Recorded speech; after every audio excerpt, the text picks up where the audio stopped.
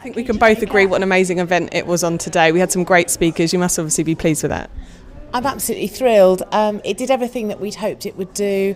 The speakers were fantastic. That spirit of collaboration that we've managed to engender over the region and within the City of Southampton through our City of Culture bid, we're absolutely thrilled. And yes, it's been a great day, very inspiring, and obviously lots more to do. Well, from listening to you today, you're obviously quite passionate about the region and what it has to offer.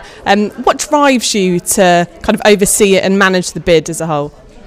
Well, I think the bid process really plays to my experience, over 25 years working in culture and the creative industries, and that international perspective, but also the local perspective, working with communities, the development of young people, development of artists, and really the development of how a place tells its story and how really it builds on its strengths and challenges its weaknesses. So it brings all that together. But for me, Southampton is where I bring my children shopping. They play sport in Southampton. So to be able to bring those skills to something on my own doorstep has been an absolute joy, and that's why I've got everything crossed that we're going to be successful in our UK City of Culture bid.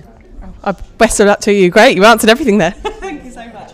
Thank you, brilliant. Thank you. Thank you very much, and thanks for supporting us today. It's been great working with you. Okay, best of luck to you. Thank you.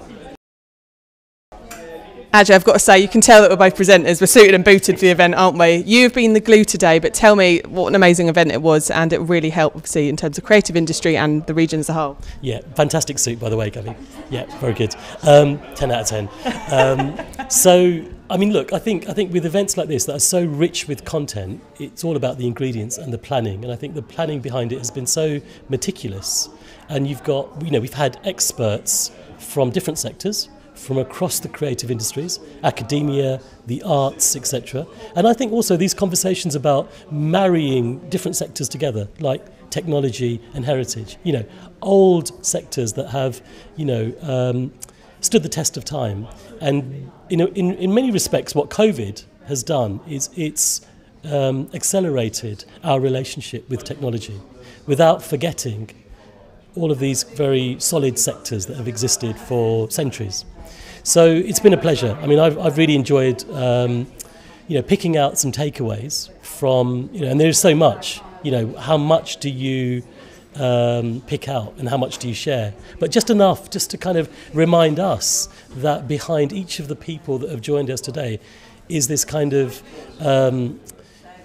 passion, this depth of experience, and I think by co-designing, by cooperating, by co-creating, the best ideas come. And I think if anything over the last 2 years, what we've seen and what we will see going into this kind of mid-decade point in 2025 is much more of a thirst and understanding for working together.